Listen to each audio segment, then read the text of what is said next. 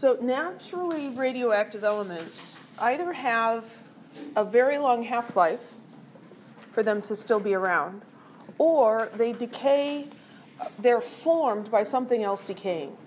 So a lot of times when a radioactive isotope decays, it forms a different radioactive isotope.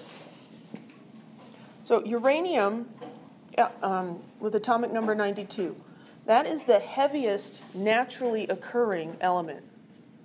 There's nothing heavier that actually naturally occurs.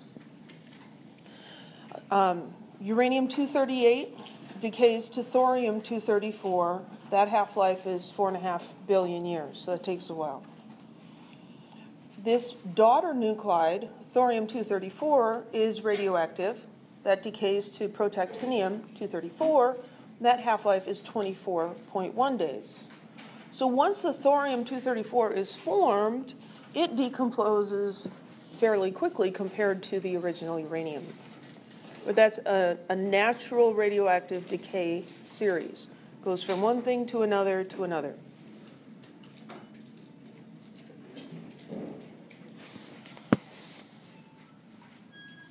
So, protactinium, that's Pa,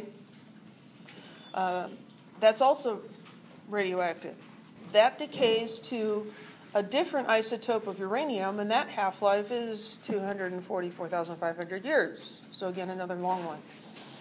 It continues through several more steps, ultimately ending up with lead-206. Lead-206 is stable. It does not decompose any further. What this means is that all of the uranium-238 present in the environment is slowly disappearing because it's not being reformed by any process. It's very slowly disappearing, but it is disappearing, decaying. So all of those nuclides from that sequence are present in the environment, but in different amounts because of how long or short their half-lives are.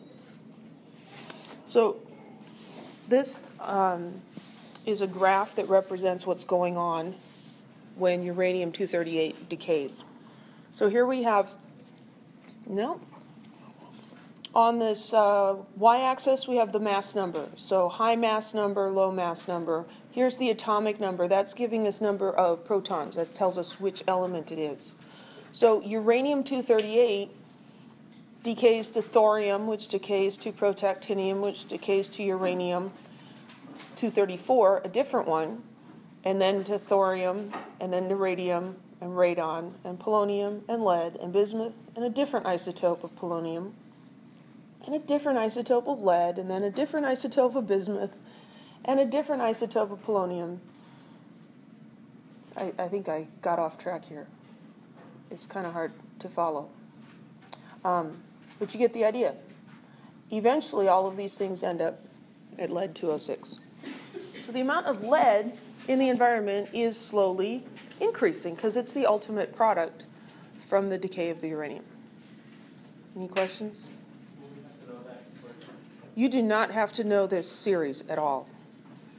What I want you to know is that any given radioactive isotope decays into something else, and that something else may very well also be radioactive and decay. And so elements are slowly changing into other elements. But this is a very small fraction of what's going on in the whole mass of the Earth. Very small part.